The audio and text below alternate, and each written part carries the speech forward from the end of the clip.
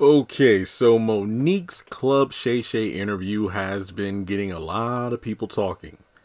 And the news just broke because Monique has been doing, kind of like updates with her husband online. She just dropped a video talking about how Katt Williams has invited her on his latest tour. And if memory serves, you got Katt Williams. After his Club Shay Shay podcast, he invited Kevin Hart's ex-wife to the tour as well, Mark Curry, and now Monique. And my question is, and this is just an honest question, you can chime in the comments, and I hope you do. This isn't coming from a place of hate or anything like that, but I'm just asking an honest question. Monique, when she goes on this tour, will she actually have a comedy act? Or will her entire set consist of what it's really been consisting of for the past, 10 plus years? She gets on stage and she starts ranting, airing out grievances. Basically, we're going to just hear her talk about the same thing that she's been doing for this long. Oprah, Perry, D.L. Hughley,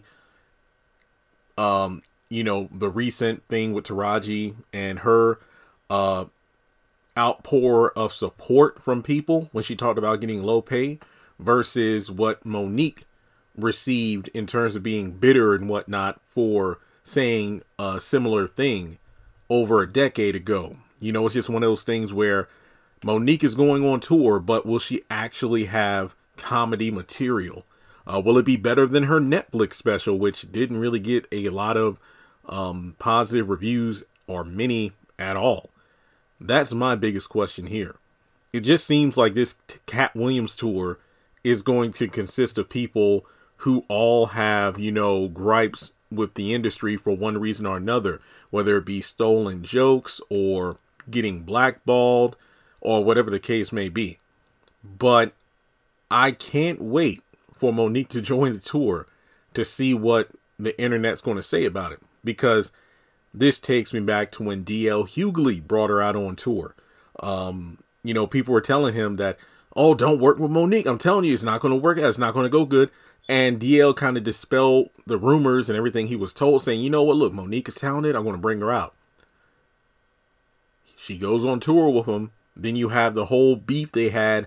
What was it, last year or like late 2022? I forgot when it happened, but it was in the past year or so. They got into it over like who was the headliner of the tour. And when Monique got on stage, she spent the entire set trashing DL. Then that led to the internet beef and then her dragging his family into it. And Monique just shows herself to be like a person to throw stones, but then hide her hands like she's the victim. So I'm interested to see how this is going to turn out. But it would not surprise me if Monique joining this tour is just even more of her regurgitating the same stuff over and over again. And yes, I still plan on doing a video talking about the entirety of the Monique interview. It's just that, like I said, it's a long interview and I'm about 55 minutes away from being done.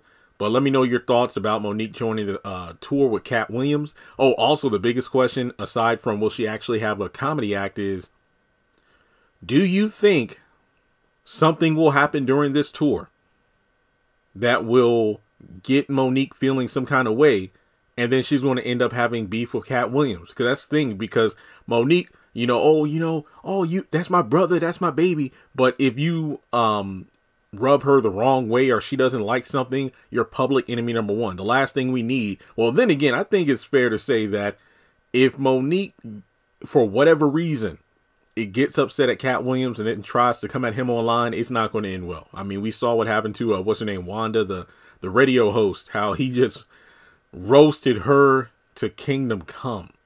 If Monique tries anything like that with Katt, man, or any of the other comedians on the tour, like I said, you have no idea, because one minute, Monique, you're her favorite person. The next minute, you're on her hit list. And she's going to talk crap about you for years to come. So let's see how it turns out. Like and subscribe, and I'll catch you in the next video.